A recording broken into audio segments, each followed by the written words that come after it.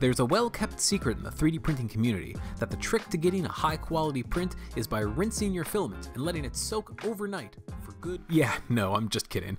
The material used by most FDM 3D printers is hygroscopic, meaning it absorbs moisture readily from the air. This can cause issues with print quality and has led to a secondary market of 3D printing filament dryers that are used to bake the moisture out of material. The filament manufacturer Eryone reached out to me recently and asked me to make a video about their PLA+, and I thought this is the perfect time to test out an experiment I've been wanting to try for a while. I wanted to try and really quantify how drying filament can improve the quality of a print, so I set up a 3-part experiment. First, we're going to run some 3D prints with dry PLA.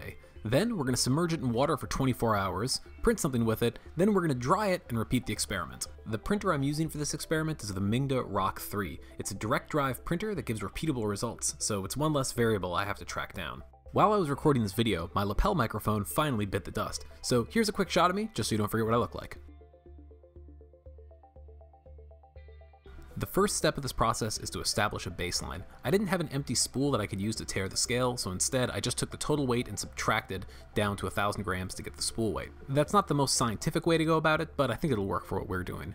After drying the filament for 12 hours at 45 degrees C, I printed out my first 2 control models, which will be used as a baseline. They look really good, there's a very high shine to them. The bottom layer looks okay and there's some light stringing seen throughout, but generally speaking, for a part that was printed on a machine that wasn't necessarily tuned for that filament, I'm fairly happy with it. The calibration cube looked good as well. There's some slight ringing on the edges, but again, I think that's really visible because of this high gloss material. With those 2 parts finished, it's time to get to the fun part. Because I didn't want to account for hot and cold as additional variables, I submerged the PLA Plus into a tub of room temperature water and let it soak for 24 hours. Waiting was the hardest part, so after submerging it, I figured I had some time to kill.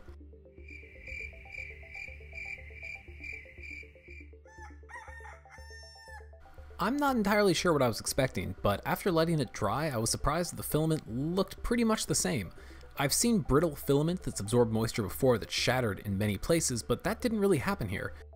After letting the filament air dry for 12 hours, I found that it only really increased by about 25 grams. For reference, a typical 3D benchy is between 12 and 15 grams, so it's about the difference of 2 benchies.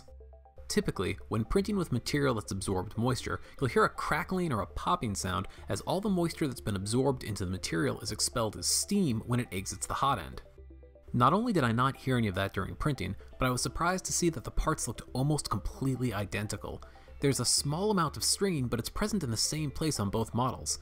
I marked the bottom of the models that printed using wet filament, and you'll see there's only really one defect that gives it away. This little pockmark is typical of wet filament, and it's usually caused by the beginning of an extrusion line. The nozzle hasn't fully primed, you get a little bit of a void where there should be material and you can see it sort of sputters in. That was the only real defect that was visible. The stringing on the wet model is very close to the stringing on the control model, and the same thing is present in the calibration cubes.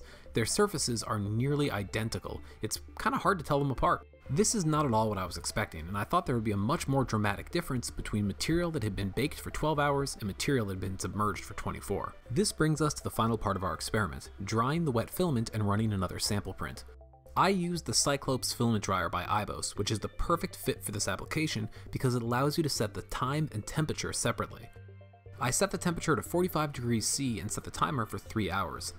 3 hours may not seem like a lot of time, but I watched an excellent video by Stefan over at CNC Kitchen where he used a vacuum system to dehydrate his filament. This resulted in the largest reductions in weight coming in the first few hours, with diminishing returns after that. The results were about what I expected. There was definitely less stringing present in this benchy than the benchy that was printed with the wet filament. There's still a little bit of stringing, but generally speaking, the quality is what you'd expect from a part that had been dried. This brings us to the end of our experiment. Now we're going to compare all 3 printed samples and see what we can learn from this process. I used the pen plotter toolhead that I designed for the Ender 3 to make a display board for the wet, dry, and control samples. The samples are marked on the bottom, but I still wanted a quick visual way to tell them apart. First up is the control sample. This is the part that was printed after the filament had been dried for 12 hours immediately after being removed from the vacuum bag. It looks pretty good, there's some stringing, and generally speaking, it's about what I'd expect for a PLA print on an untuned printer. Next, we're looking at the wet sample. There's definitely more stringing present, but it's not a tremendous amount. This was definitely the most surprising part of the experiment for me. I was fairly confident that the wet filament would have a lot of print quality issues, like stringing and layers that didn't fully start, but I was surprised to see it looked more or less like the original control sample. Finally, we have the sample that's been dried after being submerged, and I think this is the highest in quality of the three of them. So overall, the results of this experiment were pretty surprising. I was expecting PLA to be a lot more sensitive to moisture than it appears it really is. There are a couple of conclusions to take away from this, but I think the most important one is more testing is needed. This was done using PLA+, which is a type of PLA that uses a certain additive to increase mechanical strength. So I'm not sure what that additive is, but it very well may be related to the fact that this material doesn't appear to be as hygroscopic as I was expecting.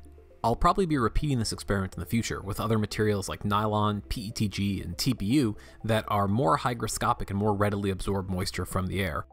In the meantime, you can leave me a comment below if you have any questions about my testing process, and as always, thanks for watching and have fun printing.